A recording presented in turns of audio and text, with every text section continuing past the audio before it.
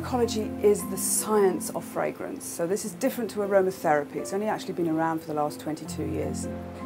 It's the psychology of aroma, so it's really to do with how fragrances can have an impact on the brain to help you feel better, to refresh, to help you sleep. So it's really the science behind aromatherapy.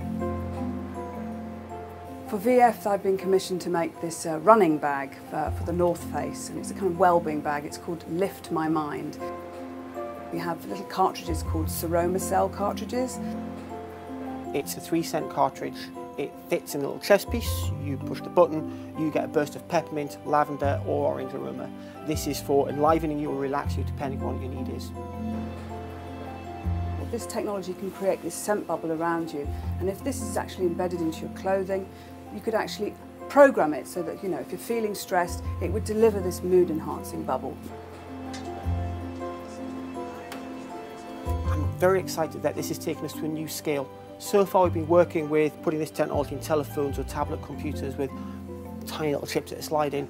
Actually, this has allowed us to explore a different level of scale and a different area of application. Putting this on the front of a rucksack to be using a hillside means we're using a slightly different means of putting the air through it, we're using a slightly different means of heating it, but ultimately it falls back to the same platform technology. And for me as an inventor, using that same platform and doing multiple things with it is what it's all about. That's what you're an inventor for. We're looking at other ways to use this technology, for example in consumer products, in tablets, in mobile phones, in laptops, even for home cinema. There's a whole variety of different applications that we could use beyond clothing and bags and jewellery. Taking the scent away from the skin, putting it in a wearable or carryable technology is generating a lot of interest. Scent is important in our society, how we see ourselves and how we see the world around us. And actually from a biologist's point of view, that makes it a very exciting bit of technology to work with.